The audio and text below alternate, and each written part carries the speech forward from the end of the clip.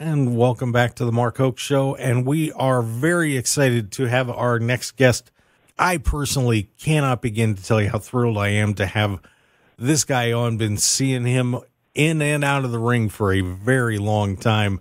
Of course, we're going to be seeing him at AEW Collision in the broadcast booth this Saturday night, February 10th in Henderson at the Dollar Loan Center. Show's going to be starting at 4 o'clock right here in town. And of course, you'll be able to see him if you're not here on TNT at 8 p.m. Eastern, 5 p.m. Pacific. And also, he's going to be pulling double duty because we've got the Nigel McGuinness Magical Night on Friday, February 9th at 9 p.m. at the Nerd in downtown Las Vegas. You can get tickets for that at Eventbrite. It's the former Ring of Honor world champion and pure champion among many accolades he's had in professional wrestling. Hey, he's a legend in the sport. What can we say? We welcome Nigel McGuinness to the show. Nigel, how are you? Doing fantastic. Thank you very much, Mark. That was a wonderful introduction. You must have done that sort of thing before. Just a few times. What can I say?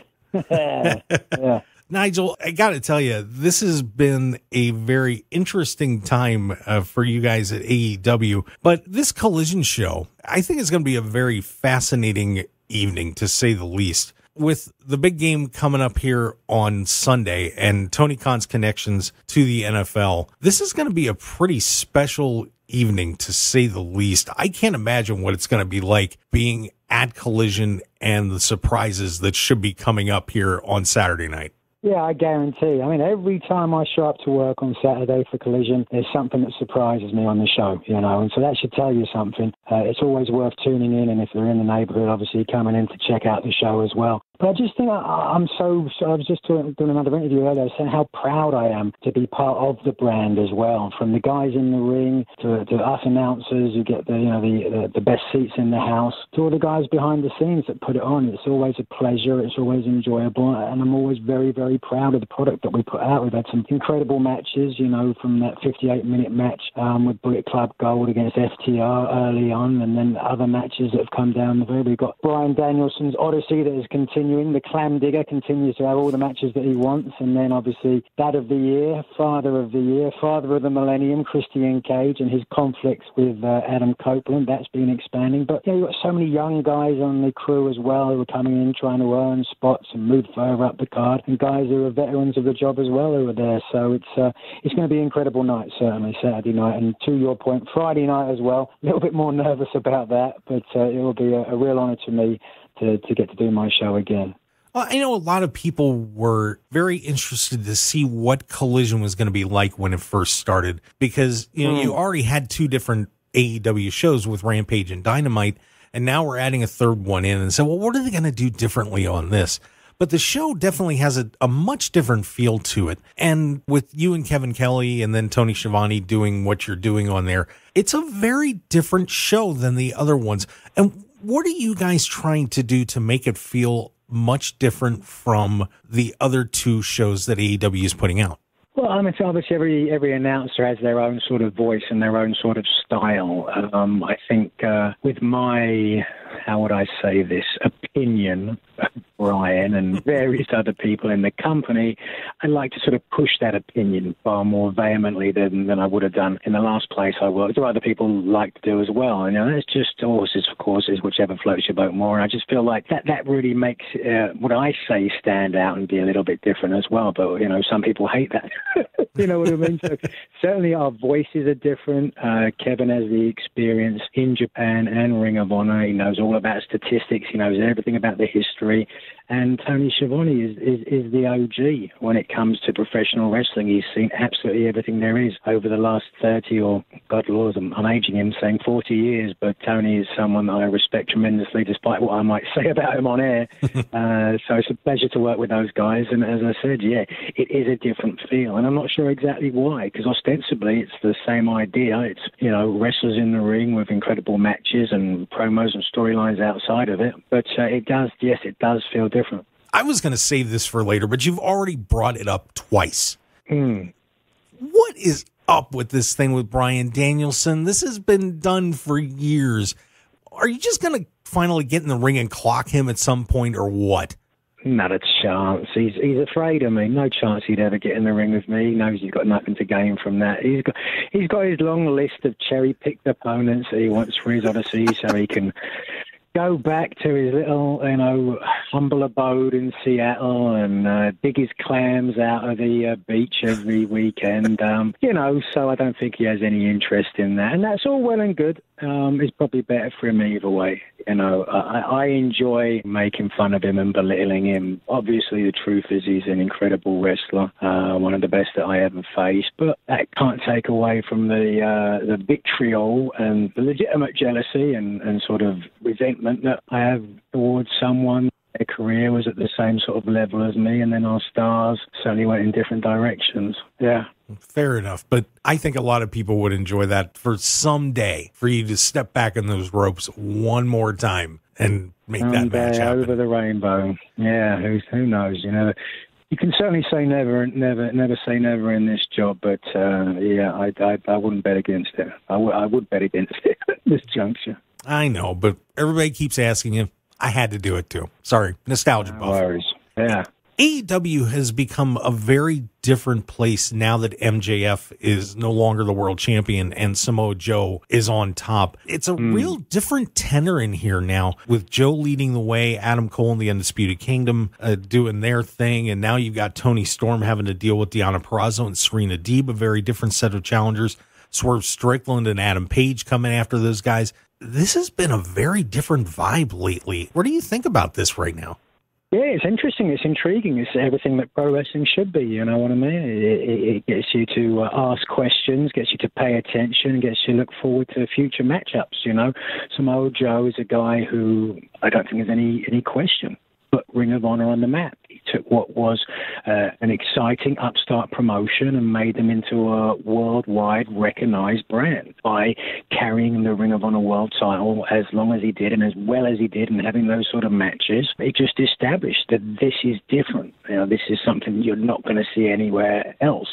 And I don't think there can be any other argument that Ring of Honor style, pioneered by guys like Joe and Bryan and everybody else that came after them, has now become the de facto pro wrestling style. No matter what you watch, back in the early 2000s, nowhere else was really doing that. A little bit, you could say, yeah, and obviously it drew its inspirations from promotions like ECW and All Japan, of course, and a lot of the British stuff. But be that as it may, there's no argument that can be made that the effect that Ring of Honor has had and Samoa Joe, I think, is pivotal to that. Yeah, it's been pretty fascinating. And I had just asked Claudio Castagnoli a little while ago about the influence of Ring of Honor and those days, and looking around the landscape of professional wrestling, how much that time frame has affected the current landscape of pro wrestling. And it's pretty incredible when you take a look at it. Yeah, you wouldn't have thought about it. I remember when I first started, going to working with WWE, and certainly now in AEW, a lot of times you'd see people that you cut your teeth with on the indies being on these massive shows. Certainly when I think of Wembley Stadium and All In last year, half of that card I'd have done shows on in the early 2000s. And to see how so many of those guys got to that level was something you would never imagine. I mean, you put yourself back in the landscape of pro wrestling in the early 2000s, and you would have never have said that half of these guys that were on top that drew this money would ever get to that stage, because, we heard the edict. And at the time, the only other big company in the job, WWE, was that if you weren't 250 and you weren't a former football player, then you weren't going to have a chance. You might come in, you might have a sort of a low card role or a mid card role, but that changed so dramatically because of guys like Bryan and Punk and Joe to a large extent as well in TNA, that it just changed the landscape. And no one's ever said it, obviously, but I think they had to switch their game plan because they realized that this is what people wanted to see. And, of course, we're on with Nigel McGuinness from AEW and getting ready for AEW Collision coming up here on Saturday night in Henderson at the Dollar Loan Center. If you haven't got your tickets, well, you're an idiot. Do it now, or Nigel will hunt you down, I promise. Will you, Nigel? I'll do my best. I'm a very busy man, Mark, so I try to keep my hunting people down to a minimum. Fair enough. I probably put you on the spot. We've got AEW Revolution coming up here in just a few weeks as we get ready for the retirement match of Sting, and this is shaping up to be a very entertaining night as well. How keyed up are you for this pay-per-view? Oh, super excited, super excited. I mean, tickets have been flying off the shelf already. You know, I don't know exactly what the numbers are, but it's going to be close to a sellout, I would imagine, and I don't think there's any question that it's in large part, if not whole part, because of Sting's retirement, and speaks to the respect everybody as fans, and certainly the guys in the back have for Sting as well. I mean, he's a guy who, first ballot Hall of Famer, no question about it, but he's also a guy who was professional, never had an ego, and certainly a lot of other people in his position could have done, came in and is always willing to do whatever is asked of him, always able to change his gimmick over the years as well and remain relevant, not just do the same old tired out tricks, but something different, take some risks, and always entertain. I think that's why Sting will always be loved. And so to that point, this will be the last night that he gets in the ring. And because of that, there will be some incredible memories, not just for him, but everybody that either watches the show or is there in person. Does it still amaze you watching him, being so close to that, and he's 64 years old and doing what he's doing? It just has to blow you guys away. Yeah, certainly. As I said to my point, a lot of guys like that could come out and just do the same old tricks, and not take any risks. But he will consistently do that. I'm sure he gets paid very well, but he certainly, I think, is worth money because he had something to every time that he's on the show. He's got the legacy, he's got the history. People know who he is, and when he's in there, you think of the effect that he's had with Darby Allin as well. And Darby Allin's such a talented guy in and of himself, but that rub that he gets from Sting has helped everyone involved. Yeah, and what a great spot for Darby. When I was, when I was up in Seattle and he was standing up there, and he's in the ring with Adam Copeland and Sting. What an amazing opportunity for a guy like that. That must have just been incredible for him to be in the ring, standing there with those two icons. Yeah, no question about it. As a real fan of the business, I think that's for all of us, and I think that's arguably why we all love AEW. And it all comes from the top. It comes from Tony Khan, who, by his own admission, is a pro wrestling fan, and because of that, he has that pro wrestling fan mentality, which is open to all sort of things and to the respect of the guys who've been in the job for a long time. There's a reason why guys like Adam Copeland and Christian Cage and Sting come to AEW. And no, it's not just about the money. It's about that creative freedom. It's about that respect, and it's about the ability to go out there and still do it. You do not watch a Christian Cage match or an Adam Copeland match or a Sting match now and go, they're not as good as they used to be. They still are absolutely incredible, As much as I may bemoan him on TV, Adam Copeland is just incredible. Bell to bell, and in the back, the influence that he's had on the guys as well. I just wish he'd stop threatening to hurt me. Well, have you ever considered being nice to these guys on commentary once?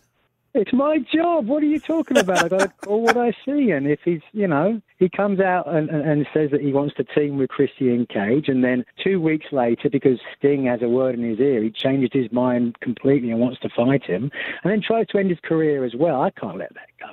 Understood. I tell you, Nigel, it's fun because just as a personal compliment, I just think that when you're doing that broadcasting, it just brings such a great laugh and a change of pace. And it's just something out of the blue that you'll say that just breaks everything up. And it just reminds us one of the best parts about pro wrestling, that we're supposed to be having fun when we do it. Amen. 100%. William Regal's right when he says that none of us are owed anything in wrestling. Every dollar we make, every minute we spend in the business is a blessing. And I certainly feel that way. And sometimes I do think we do all take it far too seriously and worry too much about this and that. It's just a blessing, whether you're a fan in the stands or somebody working inside the industry as well. Have fun with it. Have fun with it. There are so many other jobs that we could be doing that we wouldn't like, we're so blessed not to have to work 40 hours a week doing a job that we can't stand. And so, it's an incredible blessing that we all have. Now, one of the things I was really excited to get to talk to you about and give you a chance to promote is the Nigel McGuinness Magical Night that's going to be happening here at the Nerd on Friday night. And I've heard so much about these shows that you do from so many people. And it's not just you doing magic tricks and things like that, but this is kind of a one-man show and an ode to professional wrestling and your friends and, kind of reaching into people's hearts a little bit. And I've just heard so many things about how you're really trying to reach inside and touch people through the magic in professional wrestling. So tell everybody a little bit about this show and what you're trying to accomplish as you're doing it. I mean, originally the show was inspired by the passing of Jay Briscoe. Unfortunately, in January last year, Jay, a man who probably one of the most alive pro wrestlers of all time, you know, his life was cut short, I believe, at 38 years of age, and that was the real inspiration. I had the idea to do a magic show before, and many people have suggested I did, but I just didn't really have the impetus, you know, and then with his passing, it was just like, no, we're not guaranteed tomorrow, as cliched as that is. And so I took 3 weeks, you know, I wasn't working anywhere at the time, so I was able to do that and commit 3 weeks to working on a show that was partially inspired by Derek Delgado's in and of itself as well. If you haven't seen it, go out of your way to check it out. I believe it's on Hulu. You can see it. And he tells a lot of his life stories and uses magic to accentuate that. So I thought I'd try to do the same sort of thing, to your point, as an homage to pro wrestling, talk about the similarities that magic and pro wrestling have, and then talk about a lot of the experiences that I had as well in pro wrestling, a lot of the heartbreak, a lot of the triumph, and tie that all back together with magic. And some of it is visual magic, some of it's mentalism, some of it is just, you know, funny things that will make you giggle as well. But I get people up on stage and we all have a good laugh, and we all sort of revel in this, I like to call it a proud, dirty secret. Pro wrestling, you know, if you're a pro wrestling fan, you know, and you see someone walking by out in the real world with a pro wrestling T-shirt, you feel like, yeah, we're part of a club. You know what I mean? And so it's that feeling. Something arguably I'm as proud of this show as I have anything else I've done. I did the documentary 2012 when I retired, and obviously I have the body of work as a wrestler and now as a commentator as well. So between all of those, I just think this is a way to blend it all together and pay homage to it and leave fans and friends and whoever comes to see this show with a night of heightened human experience that they'll neither forget or regret. Yeah, it should be a great time. So everybody, you can get tickets for Eventbrite on that. Get on down to the Nerd on Friday night. There's going to be a lot of AEW guys who are going to come down as well, I think, because they're going to be in town for the show the next night, as we talked about. So I think they may come down, and we'll probably see a lot of one-time experiences that you'll never get to see again. Are you going to make Bryan Danielson disappear? No, I don't need to. He won't show up. He's too busy digging clams and eating vegan food. Fair enough. His hotel room on his own. Of course, looking down the road, you know, we're going to be headed back to Wembley this year too. Man, I'll tell you what, it's going to be hard to top last year, but I'm sure you guys are going to be bracing yourselves to go for that. Yeah, I don't doubt it for a second. That's the one thing that Tony Khan has proved. You know, on the day he pulls it off, right? You know, big show, and Wembley was an incredible night. For me personally, it was 31 years, almost to the day that I first sat in Wembley Stadium watching SummerSlam, and I first just had an epiphany that I was going to be a professional wrestler. So to come back to that venue and stand in the ring and announce the world record paid pro wrestling attendance, you couldn't write it, you know what I mean? That's something from a movie. So to live that experience, was absolutely incredible. And to your point, to one-up it, I don't know. I made a joke, didn't I, when that was first announced, that if they sell out, that I'd have to dust the boots off. And I think I probably would have been up for it, you know, but it just didn't work out because Bryan was scared and, you know, he pretended that he'd hurt his arm, and then all of a sudden was fine the next week. So don't quote me on any of that at all. Oh, I think it's a little too late for that, sir, but it's all good. Nigel, we're going to look forward to seeing you at AEW Collision on Saturday night at the Dollar Loan Center. And I want to thank you so much for coming on the Mark Hoke Show. To me, this was a great privilege to get to talk to you finally. And we can't wait to see you down in Henderson on Saturday night and on Friday night at the Nerd. It's going to be a great time. Fantastic. Well, I hope to see you both of those places as well, Mark. Well, can't wait. And thanks for coming on the Mark Hoke Show. We do appreciate it. You got it. No worries, mate.